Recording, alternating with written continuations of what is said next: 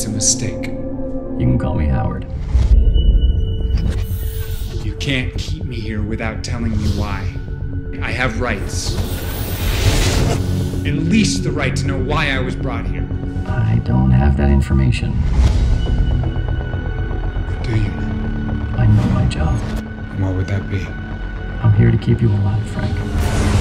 Look, this isn't what you think.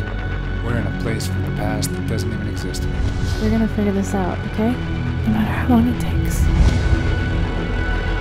The memory stays the same, but the entry point is different. Where does that leave us? Someone will be coming.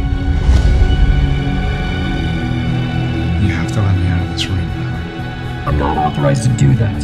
You're not authorized to let me die. Please stop. What is your job, Howard? I can't do that, Frank. What is your job? To keep you alive. Then open the goddamn door!